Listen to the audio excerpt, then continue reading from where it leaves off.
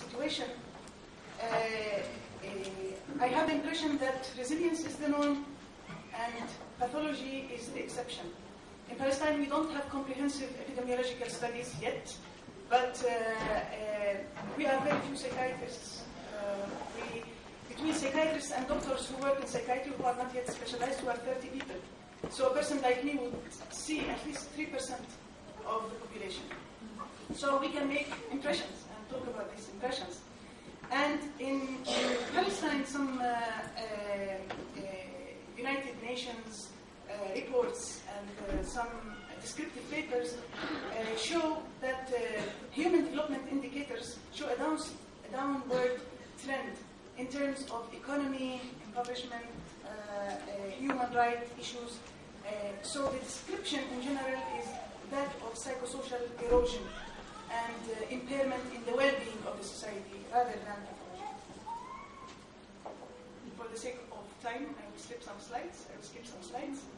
And to give an idea about the collective experience of Palestinians, I would say that the establishment of the State of Israel was a remarkable event in the collective memory of Palestinians, which meant the Nakba for us.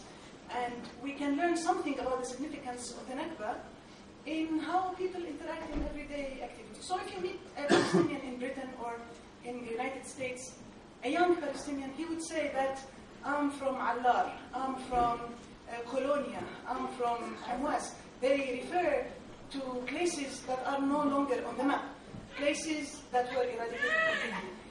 The expulsion of 2/3 of the Palestinian of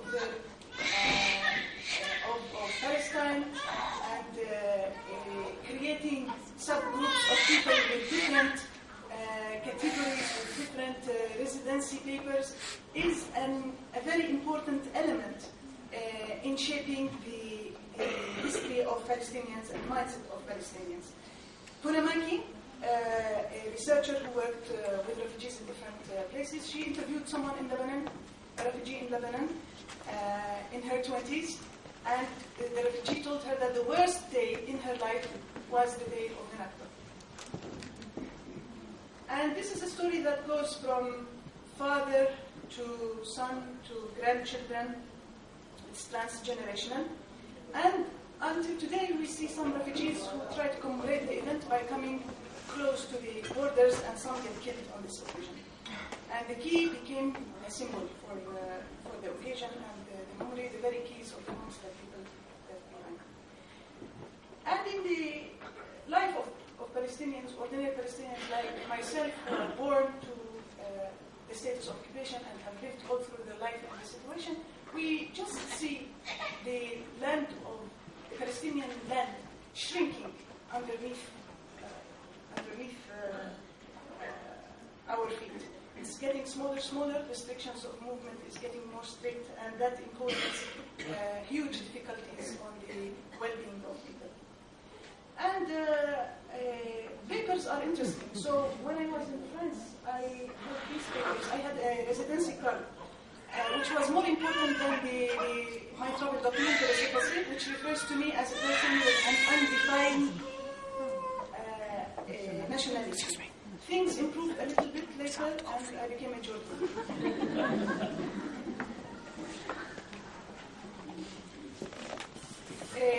Thinking of what happened in Gaza recently, we can only think of certain patterns, not single events. The escalation. Now we can talk about an escalation every couple of years, which is it's like a flare-up of a chronic illness, a flare-up, like someone who has rheumatism and he just rheumatoid arthritis and he has a flare-up of that illness. A flare-up of a situation of chronic, non-ending, relentless humiliation and oppression that attacks every aspect of Palestinian life, including the Palestinian personhood and character and the ideology of Palestinians. And every time, just before these attacks take place, the propaganda machines create a pretext and pave the way for such a strike. and diffuse cliché that gets into people's minds like hypnosis. So the cliché that were associated with the latest, of course, these clichés are endless, but I will mention the ones that are fresh in mind. So Israel is the only democracy in the Middle East. It defends itself against Palestinian violence. Their army is the most ethical. And when they strike, they do surgical strikes with their smart missiles. And now there's a lot of bragging also about the Iron Dome and so on. While Palestinians, they have a culture of hate and death. They are not ready for democracy. Palestinian resistance is like the Islamic State. We're not talking about the Jewish state today. Palestinians use their children as human shield. In our profession, this is called projection. And we lived recently in an atmosphere of unprecedented incitement.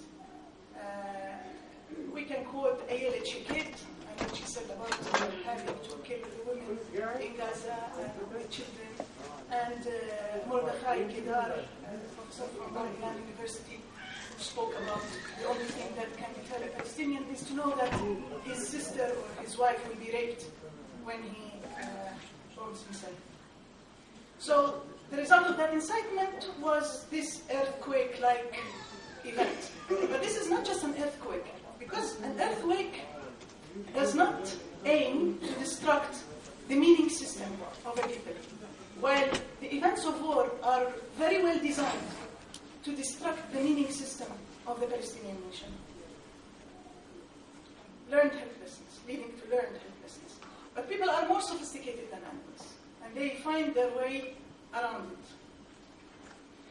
So, briefly, in the psychological effect of life for Palestinians, and here I generalize from some impressions, there is, of course, a huge level of psychosocial suffering, but not necessarily pathology. I don't think that we have higher prevalence of pathology. And the reports from here and there about PTSD, we can take them with a grain of salt, because in PTSD, the trauma is over and we live it in our mind. While in Gaza, sonic bombs are still there and helicopters are still there. So, and the threat is very real. So there is traumatization, but it doesn't lead to the classical description of PTSD. There is also structural violence and internalized oppression among Palestinians. And we know that it is a well-known phenomenon that when there is vertical oppression, there is also, it results in horizontal oppression between people. But there is also resilience and adversity advanced development that Palestinians relate to as sumud, the word sumud. And while we saw all the killing and death in Gaza, there were also ambulance workers and doctors and journalists who worked with the maximum capacity they could have in order to save others. Some pictures to illuminate some ideas. So the effect of trauma, the fight, flight, or freeze, post-traumatic play, children facing the martyr, grief, maybe pathological grief, but not necessarily pathology. And there are some people who choose to seek illegal immigration and die in the water rather than tolerating the slow death under the siege. So finally, it is not Israelis who are dying in this. And we have our own system, which we have really questions about who this system is serving. And we cannot talk about the psychological effects in Palestine for Palestinians without mentioning torture, even if the name torture has changed after the Landau Committee and became moderate physical pressure, the nickname of torture. And the experience, according to the Palestinian Bureau of Statistics, 20% of people experienced arrest at a certain point of their life. This means almost 40% of the male population. And maltreatment and moderate physical pressure or torture are common experiences, common place when people are arrested. And recently, maybe you forgot the state by Dolev, the chief of the ethical committee in the Israeli Medical Association, about breaking the fingers of two Palestinians is a price worth paying to extract information. But you probably remember the statement of the Israeli Ministry of Health about force feeding recently. And also one of the meanings of resilience is sleeping through winter and flowering in favorable seasons. And I think this is true for Palestinians as well. So the elements of sumud and resilience for Palestinians are many. I will mention a few of them. One of them is the meaning of the experience. So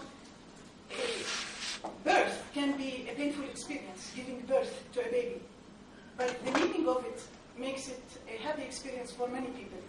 And for many Palestinians, they see the resistance and the sumud and the steadfastness in the face of the media machine and the war machine is a price worth paying for liberation. And this meaning, which is deeply integrated in the mindset of Palestinians, help people to stay well in the face of difficulties. Family structure and social cohesion are also very important, and the experience of torture and long-term imprisonment also harms the family structure because it creates of some men shadows of who they were one day, bringing them back to their homes after 15 or 20 years of imprisonment, where the young baby they left behind became the father of the family, and they are expected to smoke cigarettes in front of TV. And social cohesion is also targeted by a system of collaboration that is infiltrating some Palestinian communities. There are other important elements that, like the national unity, and I can say a few things about the Charter, but not for this audience, and the international solidarity and resistance versus surrender. Recently, I was asked to provide psychosocial support for some organizations from Gaza. And I met with the staff and asked about what helped them through difficult times. And here are some of the statements that came from the group. Some people said that we have a just cause. It's not just our right, but our duty to defend it.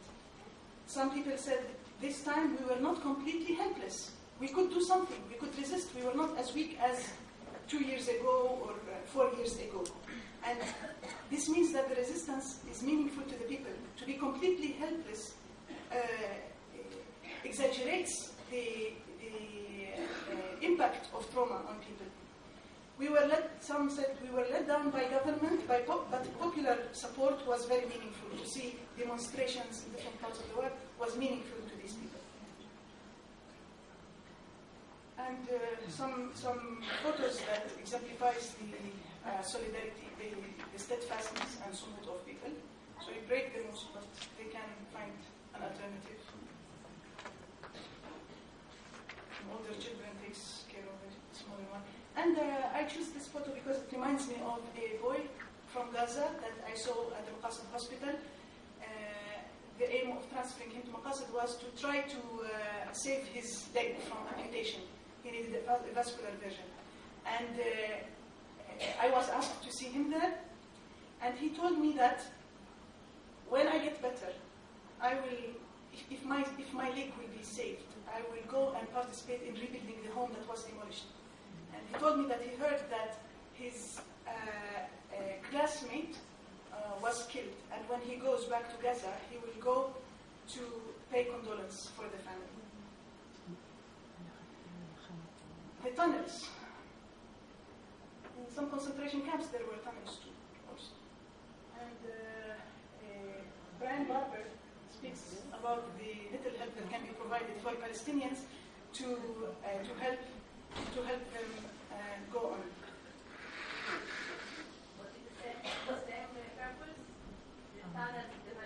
Yeah, there were some tunnels used for resistance as well. There was resistance also in the concentration camps. And briefly about the mental health services in Palestine. Mental health services are developing quickly in Palestine. So we have integrated mental health in primary health care. We are promoting mental health literacy among people. We see increased accessibility to mental health services. And we have worked a lot on flattening the hierarchy and enabling, in a few years ago, mental health services were doctor-centered. And flattening the hierarchy enables teachers, counselors to provide services, low-intensity interventions for people who need this service, not necessarily psychiatry and medicalizing the suffering of the people. And this is useful. But this is not comprehensive because we have a special context in Palestine, and some of the interventions should take into consideration this special context. So a framework that aims to reconstruct services taking into account, first, the socio-political, historical, and cultural context is very important, and the connectedness of the person's experience and the socio-political structure. For example, the dramatic reaction of some people to life under oppression should not be interpreted only as through the intrapsychic process.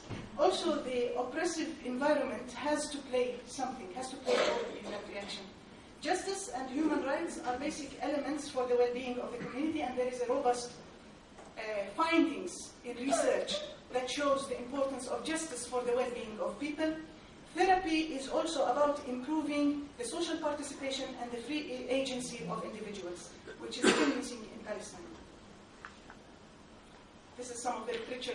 There are some studies about the ultimatum game, where you share an amount of money. You take $10 if you manage to share it with another person. And when you propose people a 2-8 division, some people refuse the deal, even if they gain $2. They refuse it because it is unfair, perceived to be unfair. And neuroimaging shows that it provokes the amygdala, and it provokes parts of the limbic system that are associated with aversion reaction. So it is innate that people seek for justice, and it is learned that people learn to please and appease and succumb to power. And justice is not a flu term. Maximizing welfare, promoting virtue, respecting freedom, and all are missing under occupation. And I tend to see crises and opportunities, at least opportunities to develop thinking about the reality in which we live. And if we want to come up with some policy recommendations, a global initiative of solidarity that demands justice and redress for Palestinians, but also that enforces the state of Israel to comply with international law.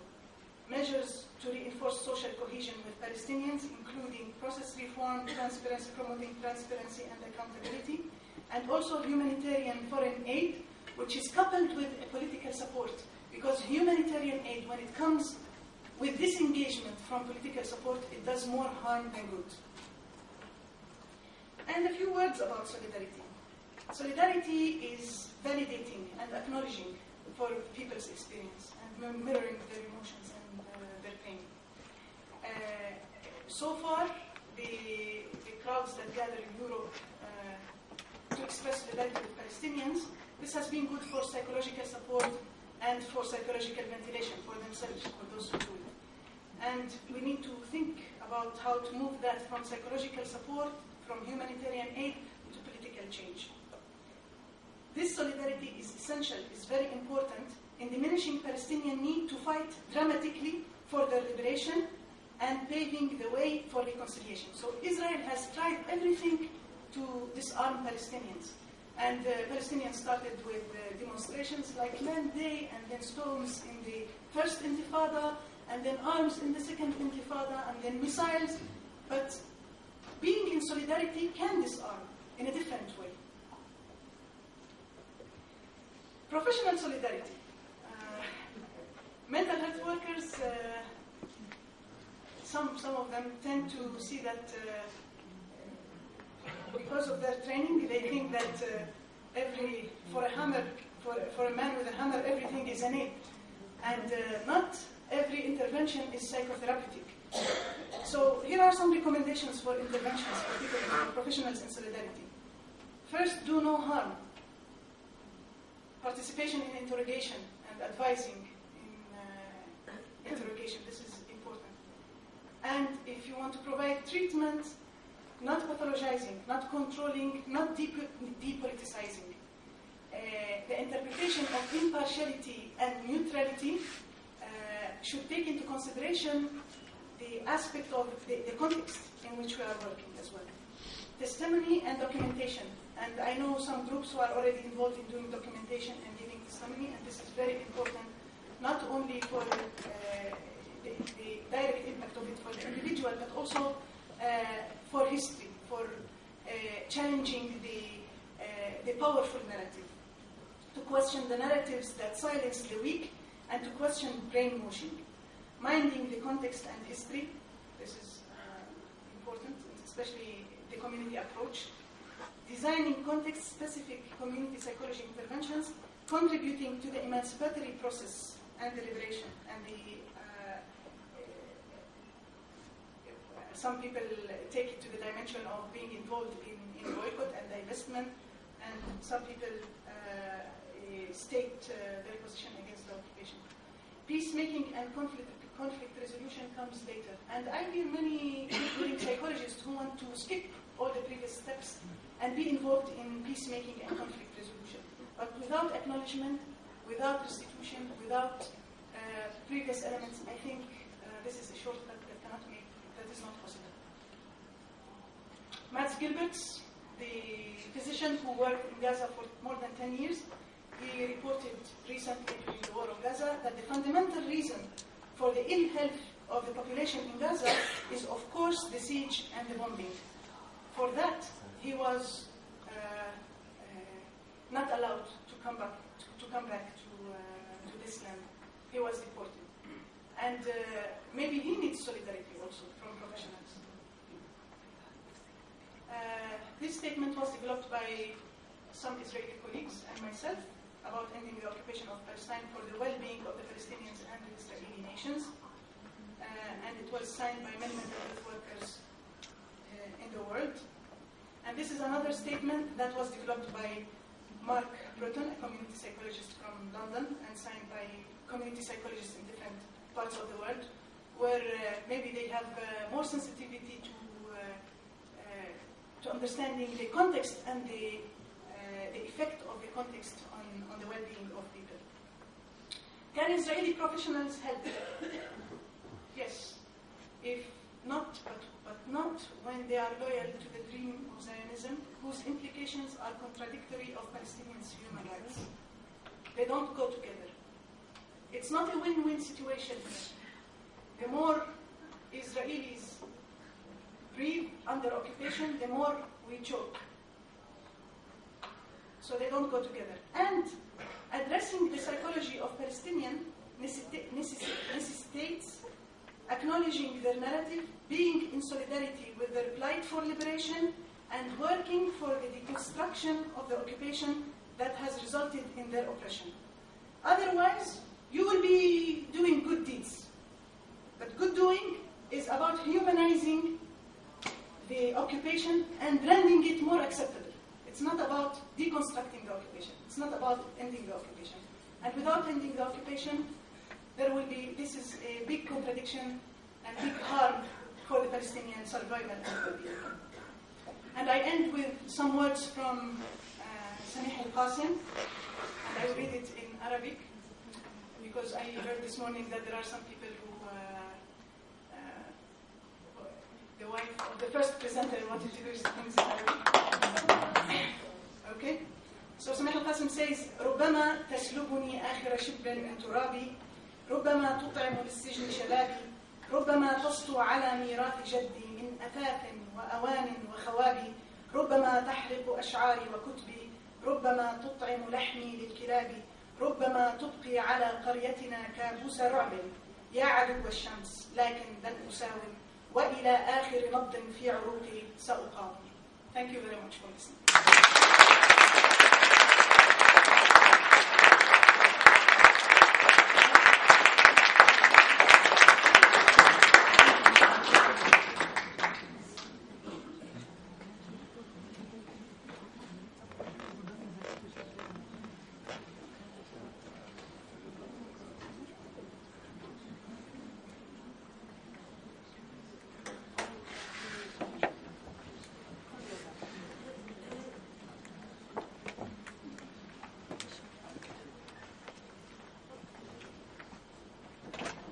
part of Samach's talk reminded me of this little song. The question is, are the Africans in Africa prepared for independence? Do they have enough delinquents among their juvenile descendants? Can they fill their air with smog enough, their rivers with pollutions? Are their citizens evolved enough for mental institutions? Are they smart enough to know enough to regulate their taxes so the poor can pay the rich to keep the poor flat on their axis? Do they know how to destroy what they produce for their enjoyment, or employ enough machines to keep employees from employment? Have the natives the intelligence, the native wisdom, or the dexterity to establish atom bases for the base of their prosperity? In essence, have we morally the right to even plan to let the backward nations join the brotherhood of man?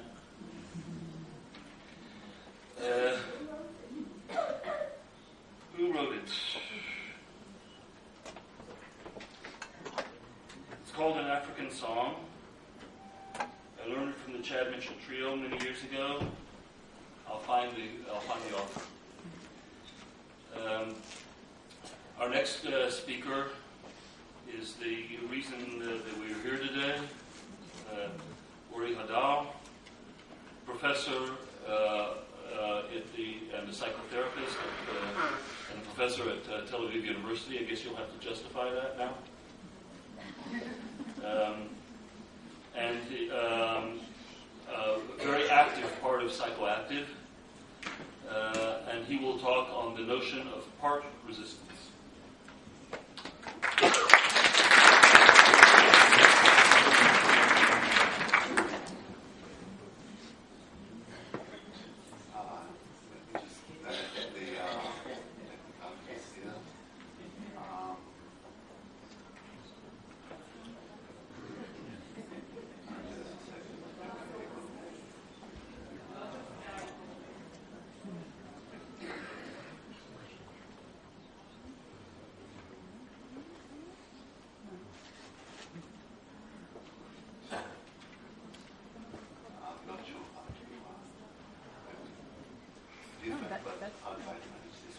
So I have two hats here. One is an organizer, one is a speaker. I'll speak freely as an organizer, and I shall read the speaker. There are limits to my abilities. So, first of all, I want to apologize for Nasser Al-Sarraj, Eyad's brother, who was due to come here and was really very fond of the idea of doing this conference, and he was taken ill over the weekend and couldn't make it, so I apologize for him. And of course, I thank Hafez for having stood up for his absence so remarkably in the opening session. My second announcement is there is, as all participants have noted from the communication that they received from us, an exhibition by a Slovan artist, photographer, Franco, at the lobby of the Cinematheque. He takes various views of natural settings, of things that are less usual objects of photography in Gaza. And he has come and will be talking to interested participants between 1:30 and 2 o'clock. The exhibition has been organized by the Slovan embassy, and the ambassador is here with us as well, so I want to congratulate her for being here. I hope to be able to meet her in the course of the day. Because of my double-headed position, I can hardly open my eyes, so that will be it. So I'll move to what I wanted to say today on the notion of power resistance. The concept of being a subject, of what it means to be a subject, is central to the understanding of identity, of selfhood, in both psychoanalysis and post-colonial theory. Being a subject refers to the ability to be self-reflective, to make choices, and to take responsibility. As a subject, a person or a group try to know who they are and what they want to achieve. As a subject, we make choices that suit our idea of who we are, and we try to be responsible, namely, to cohere with our choices. Being a subject is not a simple thing. We constantly encounter conditions that suppress, repress, and oppress our ability to be subjects. Life conditions often create obstacles that make it difficult to know who we are, to choose accordingly, and to be consistent in our choices. Both psychoanalysis and post-colonial theory address conditions in which subjecthood is injured, conditions in which subjects are unable to take their position. However, there is a difference between them in terms of the source of the injury. While in psychoanalysis the injury refers to the individual, in post-colonial theory the injury refers to an identity group, be it ethnic or otherwise. In psychoanalysis, the aim is to liberate the subject from repression, from being unaware of what is going on inside his or her soul, while in post-colonial theory, the liberation of the subject is about liberating the subject from the oppressor and the state of oppression.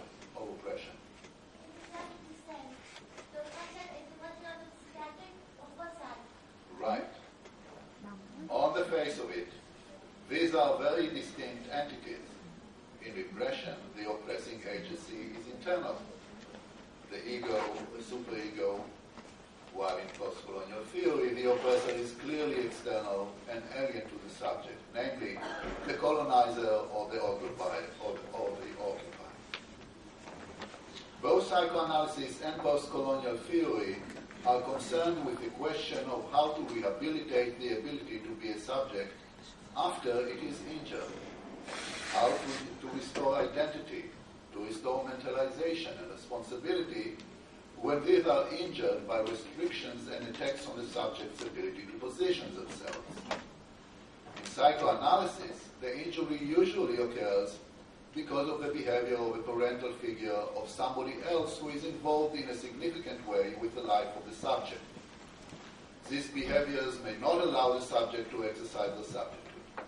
In post-colonial theory, the injury occurs by a subjugating force that restricts the freedoms of the subject group and deprives them of some of their rights and riches. The context of rehabilitation from injury is where we meet the concept of resistance. Resistance defines practices which, on the face of it, reflect the polarity between psychoanalytic and post-colonial fields of action. This is so even though both approaches examine the relevant issues from a similar perspective, namely that of being able to maintain identity, make choices, and exercise responsibility. The difference between the two fields manifests in the simple fact that resistance in psychoanalysis is construed as an obstacle to rehabilitation, while in post-colonial theory it functions as a necessary condition for it. It appears as if overcoming oppression, resistance to occupation, and overcoming repression, psychoanalytic psychotherapy, deploy different processes and strategies. This would seem to erase the possibility that the notion of resistance refers to similar processes in the rehabilitation of being a subject.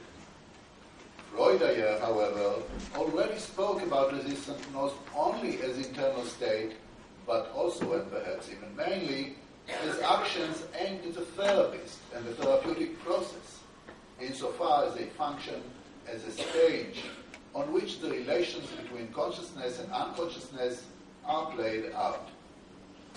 So, for instance, in the radical approach to interpretation that Freud proposed as part of the topographical model, his early model, it is only the resistances that the therapist interprets. In this approach, the unconscious material does not take a passive role vis-a-vis the subject, but is in constant activity, in an attempt to connect with reality. The unconscious, one might say, rubbles and bubbles. It is always active. And the reason it does not reach consciousness is the same as the one due to which the material becomes unconscious to begin with, namely the threat that it poses to the self's imaginary unity. In this Freudian approach, what the therapists need to do for analysis of the head is to interpret the resistance and so help remove the obstacles that get in the way of the unconscious material's rise to consciousness. In Freud's own words, finally, there has evolved the consistent technique used today, in which the analyst gives up the attempt to bring particular moment or problem into focus. He contents himself with studying whatever is for the time being on the surface of the patient's mind, and he employs the art of interpretation mainly for the purpose of recognizing the resistances which appear there and making them conscious to the patient. From this there results a new sort of division of labor. The doctor uncovers the resistances which are unknown to the patient when these have been gotten better of. The patient often relates the forgotten situations and connections without any difficulty. The aim of these different techniques has, of course, remained the same. Descriptively speaking, this is also Freud, not me. Descriptively speaking, it is to fill the gaps in memory. Dynamically speaking, it is to overcome resistances due to repression. This interventive minimalism is very elegant, because you only interpret the resistances. More crucial to the present context, it presents an approach in which resistance is the therapist's main accomplice. Resistance is what the therapist is after, and without it, therapy is impossible. So there is a certain chance, there is a flip over in how resistance functions for Freud. First, it's an obstacle, but without it, one cannot move. This is why Freud believes psychotics cannot be treated by means of this method, psychoanalysis, because in psychosis, there is a collapse of self. The collapse of self results in the absence of resistance. And when this is the case, the therapist's main accomplice, resistance, is missing. What I wish to stress here is that the interpretation of resistance is the Archimedean point on which analysis rests in Freudian theory. If that is the case, then resistance cannot be total. It's as if resistance splits between how it functions as an obstacle and how it functions as an aid to analysis. One can always split resistance by interpreting it and use the force that it offers in order to free the patient from repression and other oppressive processes. By stressing the constructive qualities of resistance, I'm not, of course, trying to say that the negative definition of resistance is lacking in interest. Not at all. Resistance is always defined through the negation of the entity which it directs itself, the therapist, the occupier. Resistance forms itself by way of negation with reference to the abusing authority. This negative core means that resistance cannot be total, because it is always defined by its objects.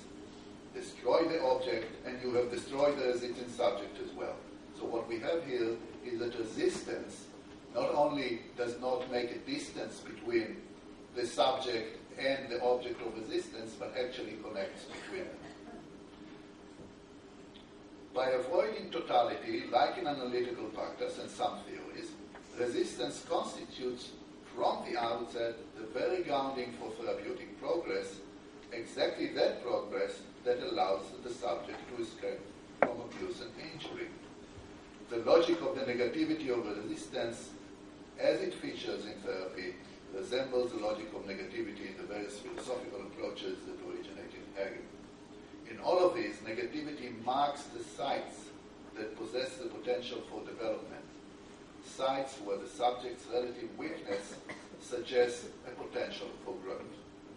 Wherever the subject is positive and full, wherever she is comfortable, there is a certain degree of subjective density, a kind of developmental satiation, which leaves neither room nor motivation for movement, for changes of position. I think this is how degeneration of society comes about. There is a certain fullness, there is no lack, there is no resistance, there is degeneration of culture. There, where the subject feels defined by the other, an experience which always carries a sense of injury, there one finds room and motivation for development. This is a place that resistance marks in the subject's field, together with the subject's wish to change and her ability to perhaps do so. Ability and wish may resemble each other in this respect. It is in the context of these logics that Freud's view of analysis in psychosis needs to be understood, where there is no resistance like in psychosis. The field of the subject is homogeneous, undifferentiated, flat, so that it is impossible to establish a potential zone for development in the patient's life, one which presents itself as injury on the one hand, but as enabling on the other. In the case of psychosis, either everything is equally injured, or the realm of injury is so devastated that it offers no hope for potential restoration or rehabilitation. Now, if the negativity that resistance marks forms the foundation for development in functional individual as well, then there is no reason to perceive of injurious offending other as a total negativity.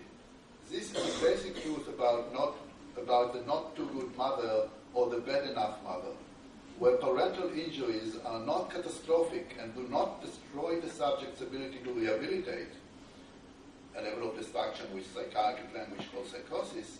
Injuries from the analytical point of view are not simply bad. Parents' failures stake out the areas of possible development of children's subjectivity. This is a fundamentally analytical statement. Morally speaking, injury is injury, and therapy, as I've argued in my recent book, must recognize it as such if it is not to err into the trap of arid reflectiveness. But analytical theory is essentially committed to symmetrization in situations marked by injury. In that sense, I echo here what Jessica Benjamin said earlier. It is committed to the possibility of escaping the irreconcilable split that injury defines on each of its sides, victim and perpetrator. The dialectic of resistance and the way it constitutes the offending other as relative or relatively negative, as an anchor for rehabilitation, has always been and remains the cornerstone of analytic clinic. Resistance, in that sense, is always about resistance. For the general understanding of group, as well as for post-colonial theory, my construal of resistance has far-reaching implications where it comes to understanding the role of the aggressor, or the oppressor, or the occupier. The latter has a role in the rehabilitation of subjecthood in the occupied. This is not to say that the oppressor inaugurates the progress of the oppressed, as colonial rhetoric would have it, starting with the Israeli and through to Golda Meir. But part resistance defines the possibility of progress and thus turns evil into relative evil, into the object of symmetrization. The first thing it implies is that any rhetoric that presents the oppressor as the object of absolute negation always offends against truth, while also blocking certain options for resistance. Construal of the oppressor as absolute negativity first causes a reduction in the purview of resistance. A second implication, as Eyad has often stressed, is that the work of resistance will have to be carried out with the cooperation of significant circles within the oppressor's society. The very possibility of resistance inaugurates the oppressor as not entirely negative, and hence as a potential partner in the praxis of liberation. A similar idea is developed by Stephen Frosch as well in his book Psychoanalysis Outside the Clinic. This is a recurrent phenomenon in all anti-colonial struggle, though it is not sufficiently reflected for a variety of reasons on the level of the political manifesto. By implication, in order to sustain itself over long time frames, resistance should have modest aims in post-colonial struggles. Defining the aim of resistance as the destruction of the offender is sociologically erroneous. This has been recognized in analytic theory from the outset through the very recognition that therapy is possible, but post-colonial theory is still undecided on this issue.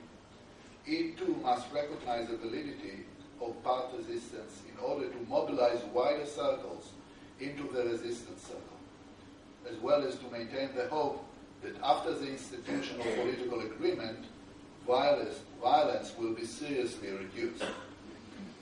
The idea of part resistance has consequences for the understanding of a number of issues concerning the Palestinian-Israeli conflict. First, we must define and understand the subject of resistance. What or who is resisting the resisting subject? How can we define it? Is it a people, Palestinian people, by virtue of living in certain territories, in sticking with them?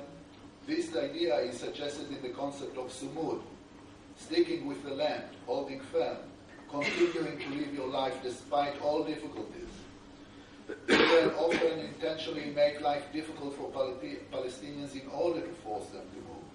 There is a point to the idea that simply going on living already constitutes resistance, or at least part resistance. The subject of resistance can also be individual engaged in particular activities such as armed struggle, performing acts against the occupying, participating in demonstrations, legal activities, or cultural acts that clarify and mobilize others, educational acts, for instance. These are often, if not always, organized activities, so the act of individuals are pursued in the context of a group. I just want to mention the case of Youth Against Settlement in Hebron and Khalil. For example, it is, I think, particularly striking because activities also involve classes in various fields of knowledge, not only resistance, and this split between actions against the occupier and giving classes in art, crafts, and English and language is the kind of split that I think resistance builds upon. They also include self-help among group members in terms of ordinary needs. This particular organization preaches non-violence and has practiced it in the most admirable way. They also often work with Israelis, especially from Da'ash, but also from breaking the silence. For me, they are the most remarkable example of part resistance, and one of their leaders, Eyad El-Sarraj, wanted to be here with us, but could not get a permit to enter Israel. The second issue of part resistance in the context of occupation concerns the way we identify the object of resistance, the enemy, the occupier. We have a few possibilities here. The first of which is clearly over-inclusive and coheres with the concept of total resistance, rather than with the concept that I'm trying to develop here. In this overarching view, the object is seen as all Jewish Israelis, without distinction among them. This view tends to obliterate the individuality of the object and regards persons by their group identity. Clearly, suicide bombers hold this view implicitly, if not explicitly, but often explicitly, and there is a very strong dialectic that ties the total obliteration of the object with the total obliteration of the self. In the dialectic of subject formation, we need the other to validate our existence. A total destruction of the other means the destruction of self as well, on one level or another. Another common object of Palestinian resistance, and one that coheres with the notion of part resistance, is the Israeli army, bases, individuals, in all of their activities, and in the occupied territory. This was the emergent view of small paramilitary groups of armed struggle that flourished in the West Bank after the invasion of the cities by the Israeli army in 2002 in Operation Defensive Shield. As far as I'm aware, none of these is still active, which is very significant in its implication for the prospects of armed resistance. in the territories. Because of the distribution of military power, armed Palestinian resistance is very limited and short-living.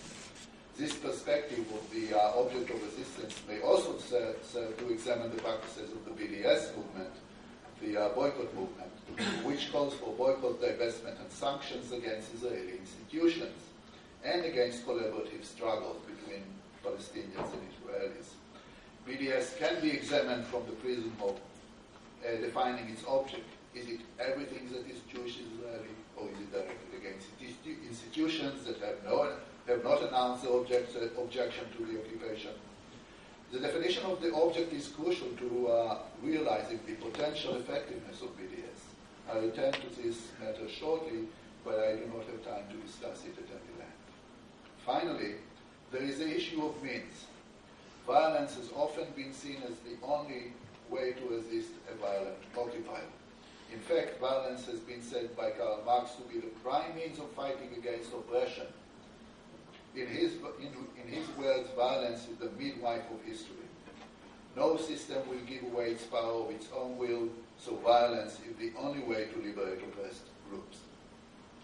However, the lesson of all anti-colonial struggles indicates that violence breeds violence.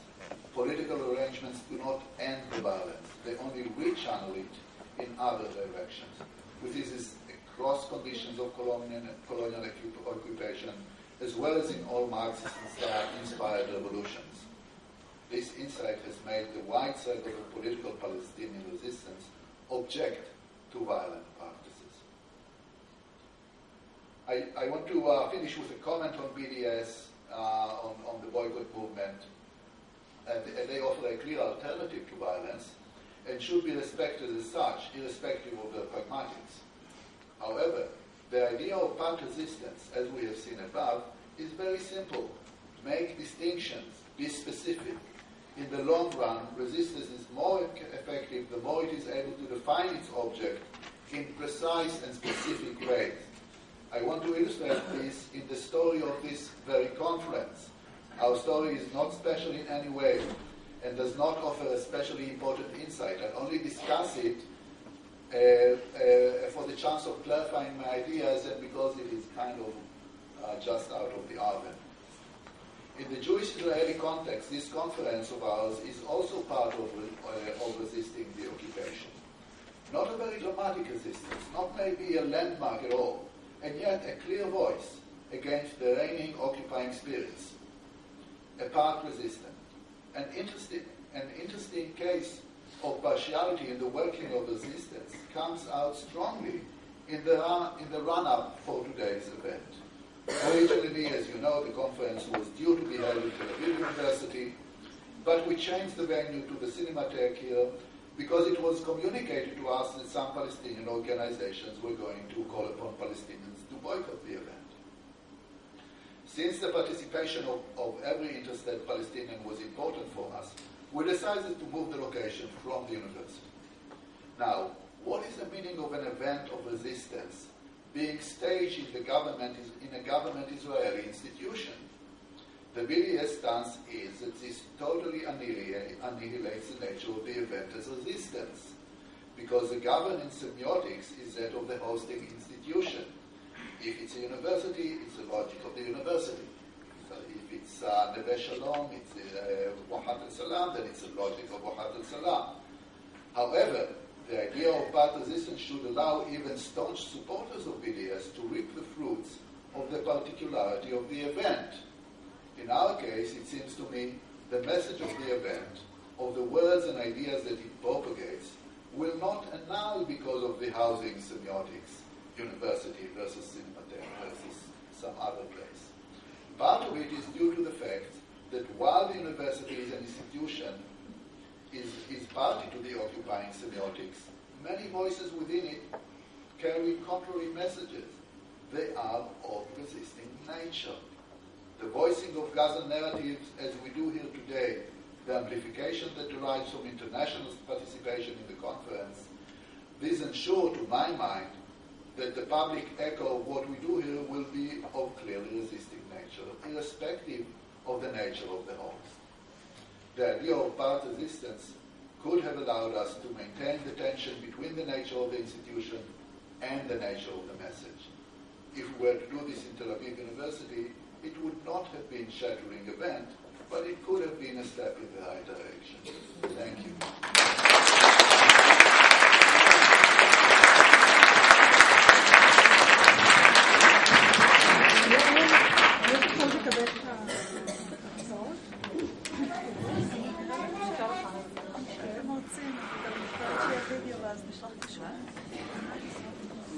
Lunchtime. Please be back at 2:30. No. 2. It is now 1:15. What time is it now? 1:15? Yes. Please be back if you can at 2:30. If you can't be back at 2:30, we'll start when I think we're back. Try to be back in time.